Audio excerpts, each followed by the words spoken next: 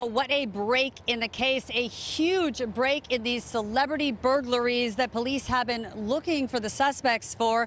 They've arrested 4 gang members and their associates in this string of celebrity burglaries that has been going on. Take a look. Now, police say some of the suspects were caught after a routine traffic stop where they found guns and more. The break in the case came after LA Rams wide receiver Robert Woods' Woodland Hills home was broken into. Now, property and cash recovered over the last 2 weeks may match some of the property that was taken from Rihanna's home when it was burglarized, Christina Milian's home, and Dodger outfielder Yasiel Puig's home. Now, police say this has been going on for months and months, and they believe this crew and others have been involved in at least a dozen, if not more, burglaries. Now, property taken valued into the millions. Police say this organized ring targeted celebrities and watched when they would be home. They said they had a particular way that they worked.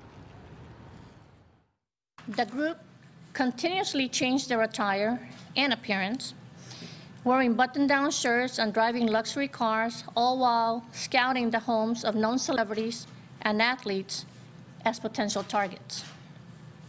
The suspects refer to this practice as flocking, as they flock like birds to areas where the rich and famous resided. Once a potential target home was selected, a larger vehicle would be utilized to provide the suspects the opportunity to change into more comfortable clothing and hoodies to avoid being recognized, and to cart away the stolen goods.